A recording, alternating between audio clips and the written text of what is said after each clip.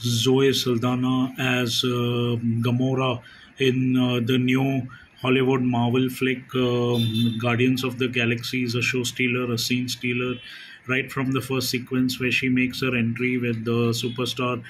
Sylvester Stallone. She proves that she is a superstar herself in the Marvel series and Guardians of the Galaxy series. And when she enters, the heart of Peter Quill, played by Chris Pratt, goes haywire. And while in her absence, he had lived a life like a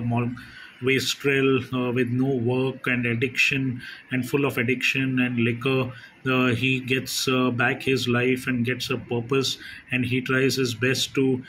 chase her, remind her, and she is of course unaffected because she's come back from another dimension and is not the Gamora that Chris Pratt or Peter Quill is familiar with, and that is where Zoe Saldana has really acted extremely well in this film, where the central character is Rocket, and it is his backstory, and yet it is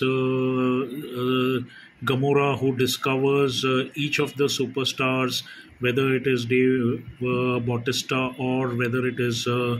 Groot in his heydays, and various other characters who come to life. And that is what makes this Gamora so special, because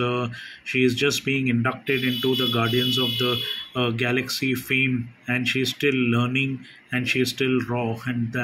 that is the magic that Zoe Saldana has brought to this character in this film. Hats off to her for a brilliant performance, and looking forward to more such strong characters being played by her in the Guardians of the Galaxy series of Marvel.